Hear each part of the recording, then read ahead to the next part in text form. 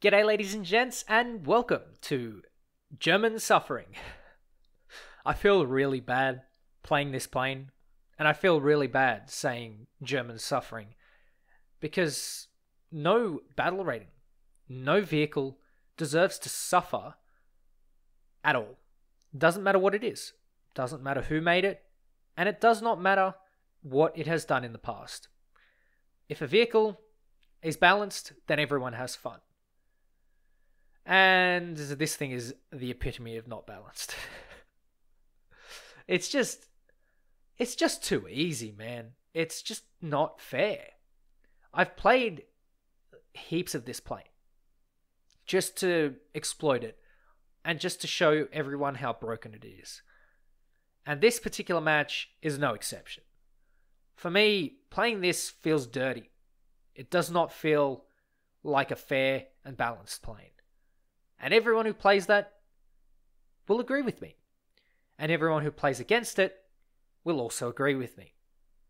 Now, I have made a previous video on the F89D and why I think it's broken and what should be done about it.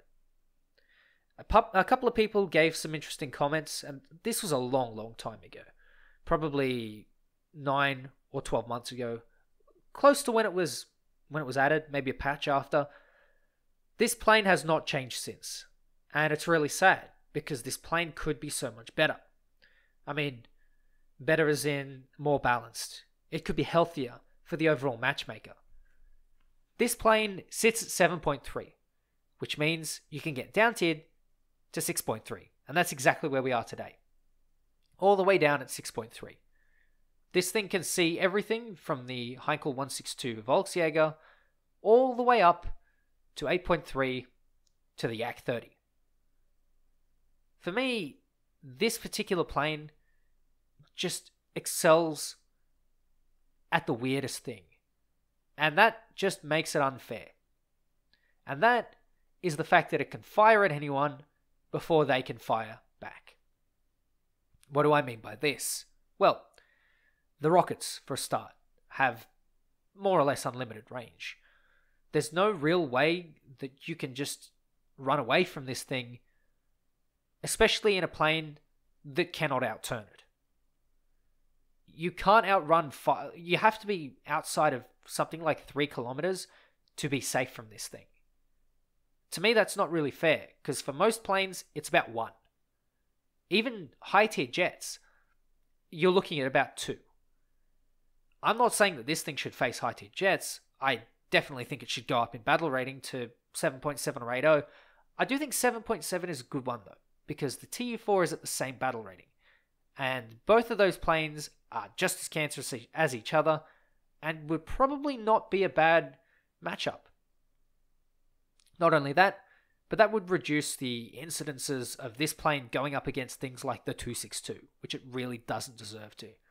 The 262 is complete food for this plane, and for me, I don't really like that. I think it's unfair. So, I'm going to fire a cheeky little rocket, and I'm going to get a hit for my efforts, which, all things considered, isn't that bad.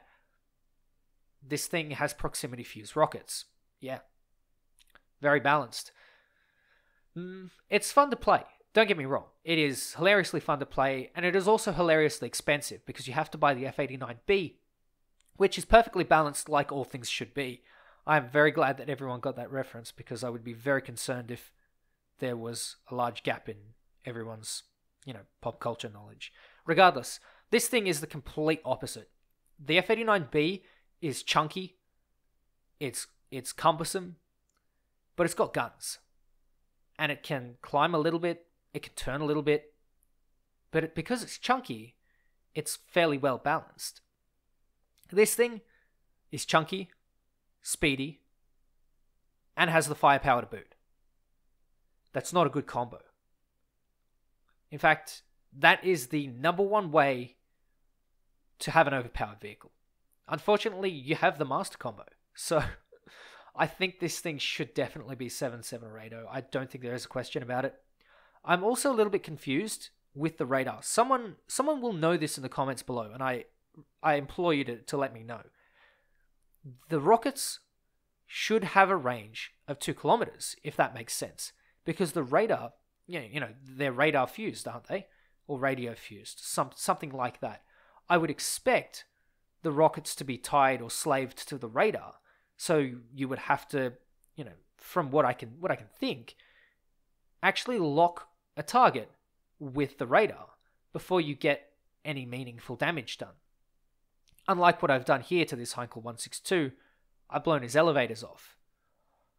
Now, we're getting to the one limitation of the F-89D, and that's its speed. However, it's definitely faster than the 262, and it is almost faster than the 229, with better acceleration than the 229. For me, I don't really find that fair, considering that this plane has afterburners.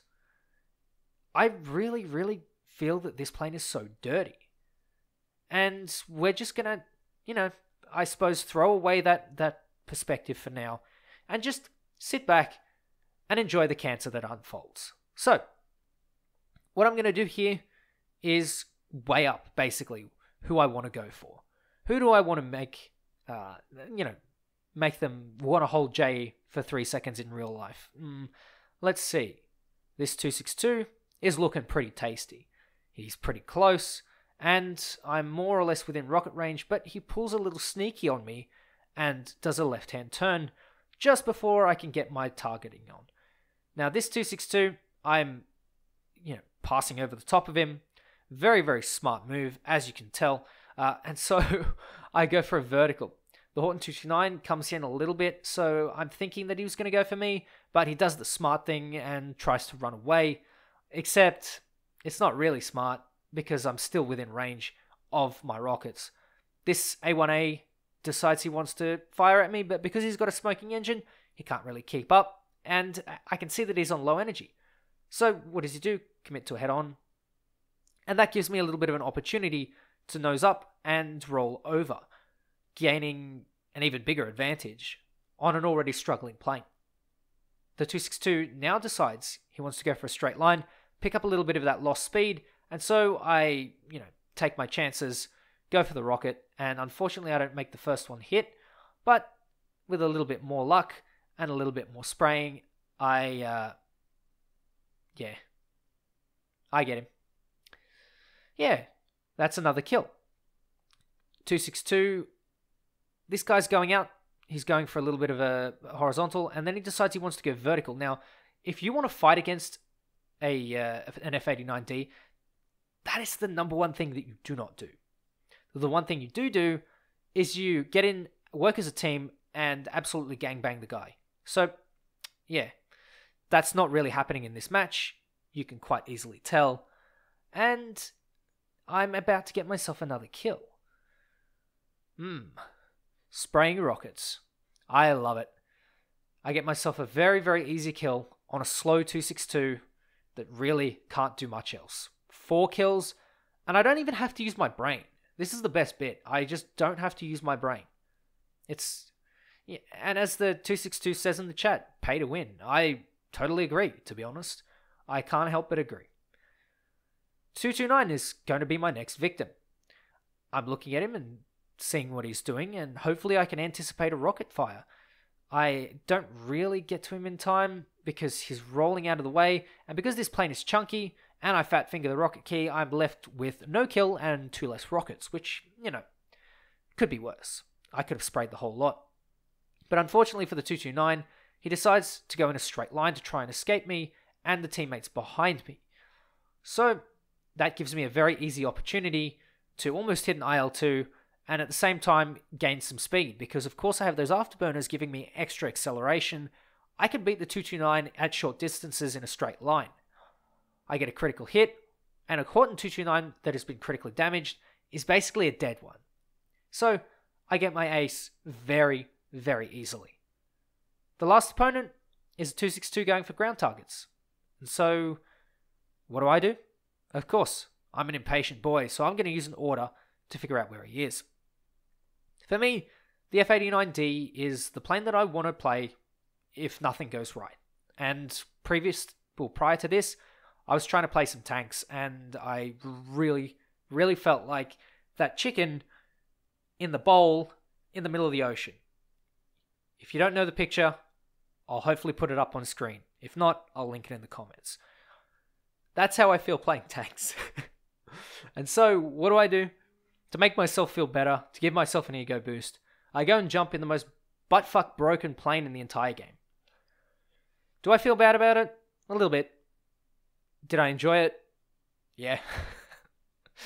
You can't help yourself but enjoy this type of plane. It's just too easy not to enjoy. You don't need a brain to play this plane, and that's the sad bit about it. It's just so easy and so broken that you don't really need to think. You just point your rockets and let them fly. And the kills will come your way. You have the performance, you have the weaponry, and of course, you have the heavy price tag. Oh boy, pay to win never looks so juicy. Regardless, I really would like to see this plane fixed. I'd like to see it in a better state, so we don't end up with results like this. Yeah, very fun and balanced.